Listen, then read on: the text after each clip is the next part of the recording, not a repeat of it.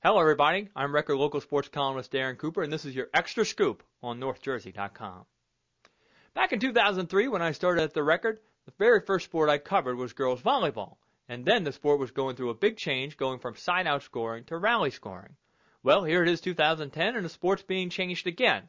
This time the state tournament's been altered, where there's now a north section and a south section, with the winners of each section meeting in the group final. This move has angered a lot of North Jersey coaches because, quite frankly, the northern schools have dominated the state tournament in the past, and they feel like the best two teams won't necessarily play in the group final. Now, while there have been a lot of changes, and it's understandable that the coaches would be upset, I really feel like this was the right move by the state. This will increase the level of play and parity across the state and give those southern schools something to play for and a trophy to put in their trophy case. In fact, I wish the state had taken this another step forward.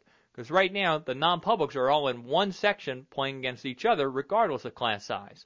And that means you have DePaul playing an Eastern Christian against the IHA, and that'd be like St. Mary's or Rutherford playing Bosco for a football state title. I don't think that's very fair. So that'll do it here. That's your extra scoop here on NorthJersey.com.